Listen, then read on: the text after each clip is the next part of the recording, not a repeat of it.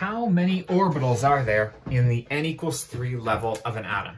Well, first of all, there's a shortcut for the number of electrons that will fill or fit inside of any shell. The number of electrons is 2n squared, which for us is 2 times 3 squared, which is 2 times 9, so that's 18 electrons. And then, knowing that there are 2 electrons per orbital, that tells us that there are 9 orbitals inside n equals 3. But you probably wonder why that's the case, or you want to be able to explain it.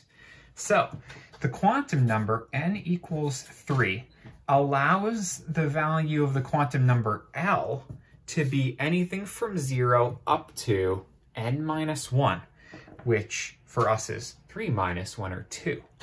What that means is that for n equals 3, L can be 0, or 1, or 2. And for any n that you're ever given, you count from 0 up to 1 less than that. Those are the possible L's. Now I want to point out that this is the 3s subshell, which you've probably heard of. This is the 3d subshell. And no, sorry, that's 3p. Ah, what a misspeak. And this is the 3d here. But what probably matters to you as well is how many orbitals fit in each of those. That's what ml is for. Now ml has one distinct value per orbital. When L is 0, your job is to count from -0 to +0. The value of ml is always -L to +L. Anyways, -0 and +0 are both 0. So here though, your ml can be -1, and then you count all the way up to +1. So there's 3 possible mLs for that L. What that means is that the 3p subshell has 3 orbitals inside of it.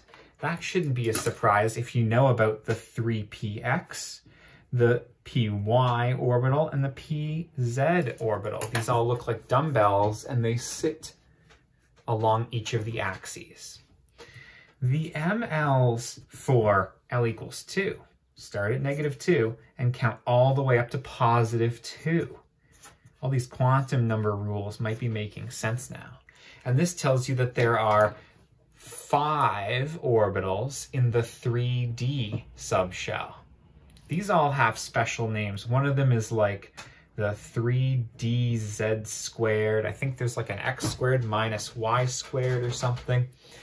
I personally haven't memorized them, but I want to point out to you how many possible mLs could we list for all of n equals 3. 1, 2, 3, 4, 5, 6, 7, 8, 9. 9, just like the shortcut told us. Beautiful. How many orbitals are there in any level of an atom? Start with your n, count your L's from 0 up to 1 less than that, and then count mLs from each -L to +L. You'll have to do it separately for each of the L values that you have. There we go. Pretty easy, as long as you understand quantum numbers. Best of luck.